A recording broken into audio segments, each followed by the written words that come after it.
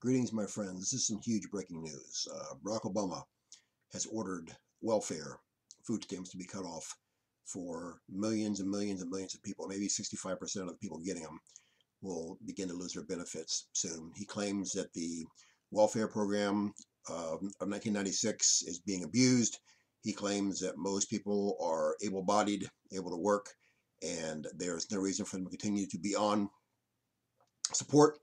And if this starts to happen, this may very well be what he uses to declare martial law, because you know for a fact that riots are going to break out everywhere if welfare is taken away from people in this once great nation.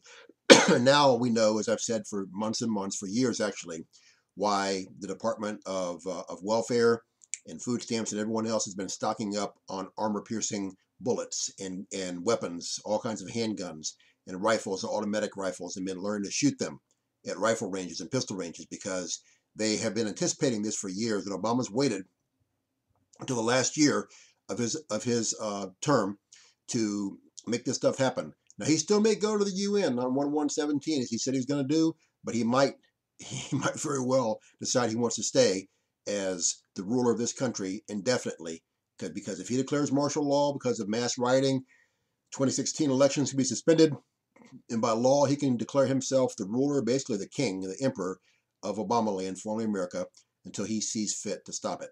And I'm telling you, my friends, things are getting crazier by the minute. And Department of Homeland Security has all these hollow point rounds and weapons that fire them as well. They have the same type of gear and weaponry and bullets and everything else the military has. I've been telling you for years, warning you, crazy stuff's happening. If this goes through, you can believe there's going to be a lot of angry people, because if people can't get their food stamps and their welfare, you can bet they'll be rioting at Social Security offices, at food stamp offices, welfare offices, banks. There'll be craziness going on like you can't believe. The EBT cards, what work they'll be hitting the banks. I'm telling you, my friends, and all these companies and organizations I just mentioned have all these hollow point rounds, billions and billions and billions of them, and the weapons to shoot them. Things are about to start getting crazy here in Obama land. This once great nation is finished. Your only hope is Jesus Christ.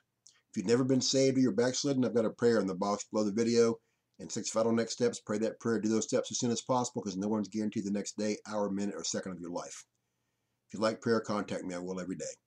True Christians, witness and pray for the lost night and day at your job. If you're not doing it, start doing it now. And if you are, great. And look up, redemption draweth nigh, we fly soon. Help me share this video with everybody you possibly can, because I'm being censored relentlessly night and day across social media. Wake up, my friends. Time is short.